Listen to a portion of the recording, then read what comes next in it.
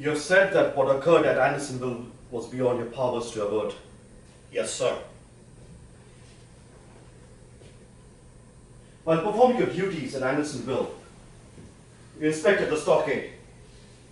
I imagine from the walls where the sentries stood, you looked down into it. How would you describe it, may I ask, sir? It has been described. The sort of hell?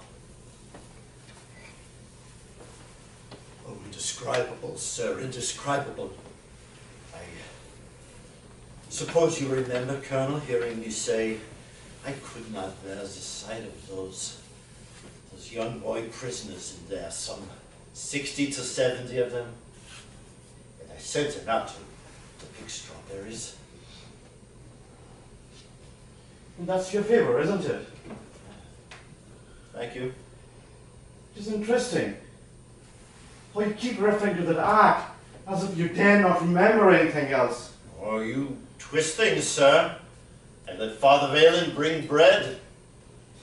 You've said that saving those men was of equal importance as keeping them alive. Yes, sir. The food was wormy and rotten. Did you think about sending out foragers to command your supply from Georgia's farmers? And that would have been illegal. You could have signed vouchers. That was not authorized. Payable to Confederacy. Not authorized, You could sir. have sent out the prisoners to collect firewood. They would escape. Under guard. There were not enough guards. Enlarge the stockade. The size was prescribed. Like those prisoners, among whom were carpenters, masons, and mechanics, they could have built shelters that could have kept them alive. I don't know how many. Those measures could have saved lives. Don't know how many.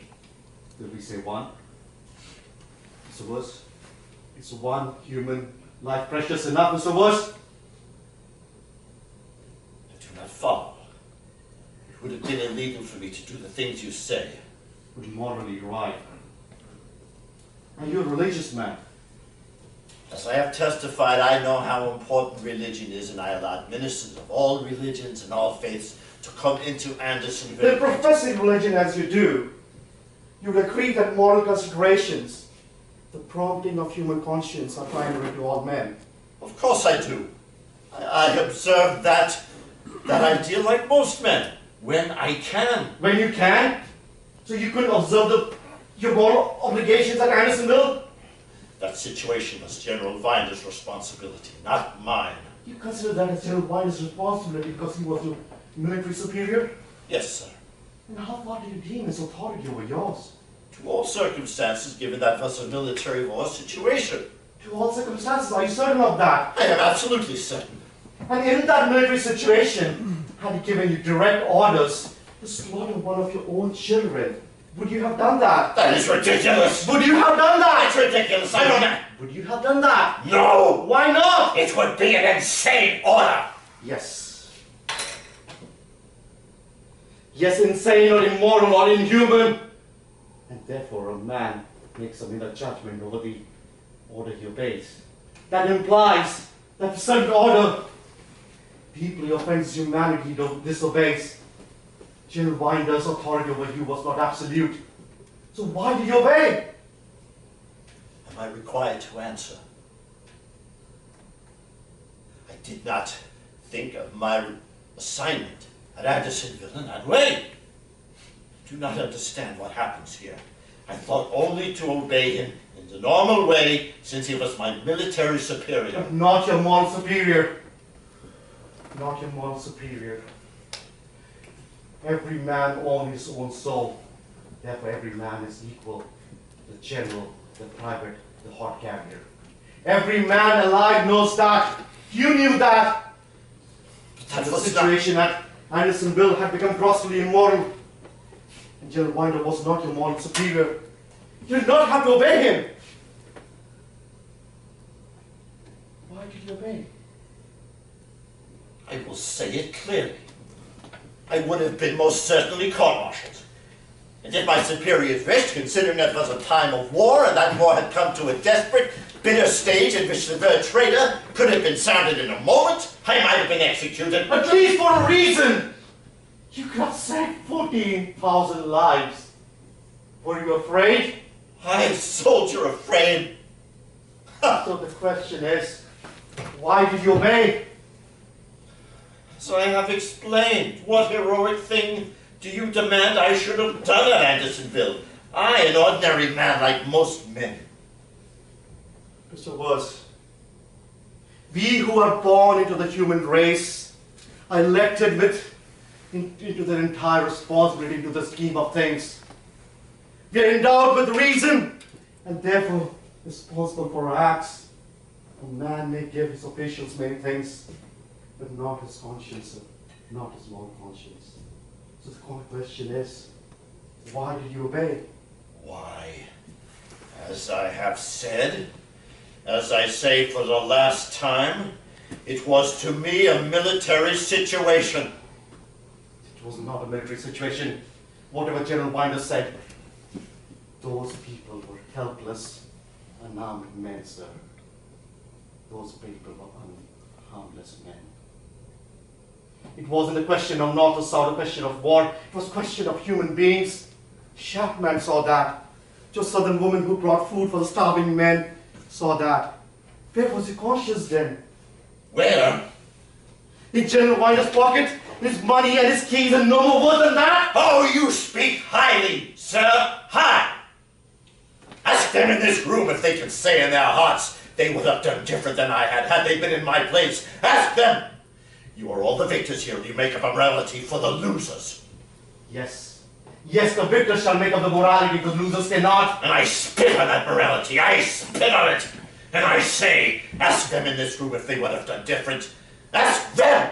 And if they could not, then we must shudder the world we live in to think when one man owns the conscience of many men. The prospect before us is the world of Andersonville. And the jailer concerned only to execute the orders of his commanders, freed of the conscience, fearing only to the authority to which it has surrendered its soul. Might the jailer not commit murder then? I did not commit murder. You did not kill William Stewart? There was no William Stewart. Would you never in fury create enough fury to raise the power of your arms? As the doctors say, my arms were wounded in battle. To whom do you say that? You and I have been in battlefield. We have seen men walking with their baubles in their hand, with broken legs, still moving forward. You raised those arms. No. Yes, you did. You did.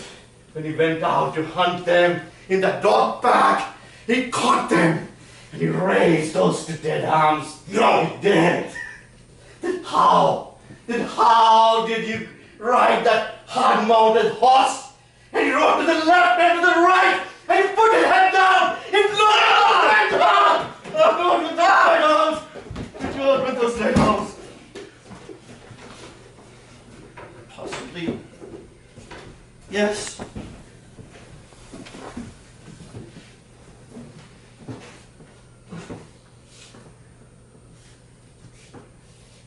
I raised my arms sometimes. But there was no... I did not kill any William Stewart because there was no... We will leave you to the side, but you knew to obey orders of killing them. I had to obey. You knew, even though you knew killing, obeying orders was killing them, and to disobey was to save them. Even though, simply, I could not disobey. I did my duty as I saw it. I had made that clear. You badger me, which however way I explained it, it will not do for you. You badger me. I've explained, and I've made it clear that I had to keep order there. To keep the record monthly of the number of prisoners, including those escaping, to report that to General Winder in the War Department. And you badger me. This has been made clear, and you will not let go. To prevent them from escaping, to report in writing their attempted escapes. That was my responsibility, isn't that clear? Even though I had not enough men, that did not excuse me. So I found that job overwhelming. Isn't that clear? And you badger me. It was overwhelming. And I had to find ways and means to block those escape attempts. That was my duty. It was solely on my head. So it went. I preventing, they trying. I preventing, they trying. And no move to stop them. Completely successful. Nothing can stop them. And that responsibility is solely mine. Deadline? That did not prevent them. Cannon mounted on the wall? That did not prevent them. They kept trying. Tunneling under the walls, digging, burrowing, not burrowing. Crushed by the weight of the wall timbers when they made the mistake to burrow directly under those wall timbers, under those logs.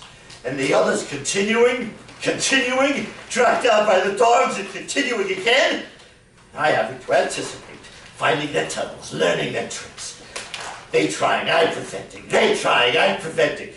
They bribing the guards with greenbacks. Blacking their faces to pass as niggers. To bring the dead bodies off the stockade. And I charge to block those attempts, but nothing prevents them to try. That burrowing at night. I'm awake.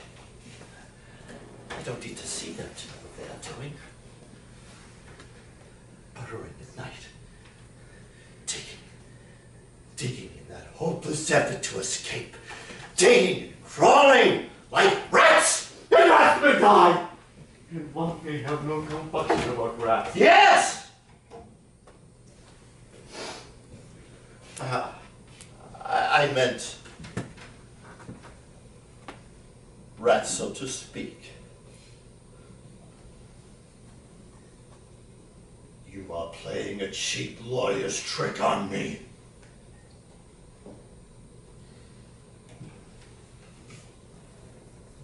Very well. Cheap lawyer's trick. They were not rats to you. Living among the men. You cancel them as men. They were less than men to you. They may die. And one did not have to suffer, did he?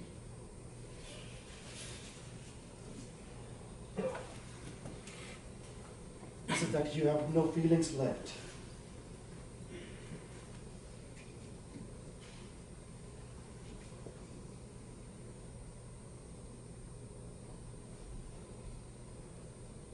Why did you try to kill yourself in that cell?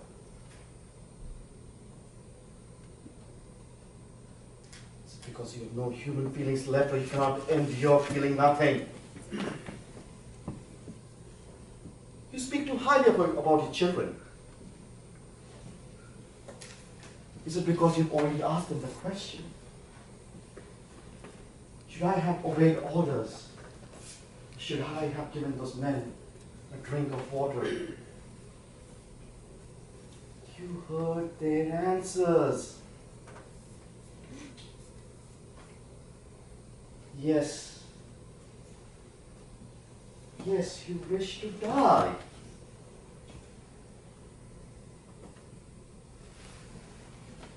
Mr. Woods. Mr. Woods. May I ask you for one last time? Why?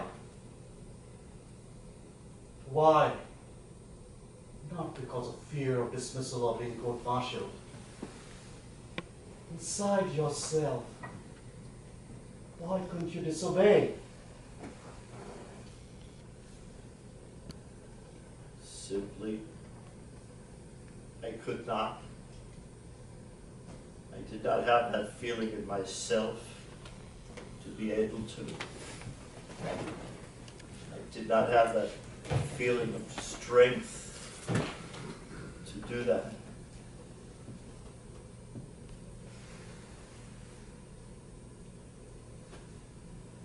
I could not disobey.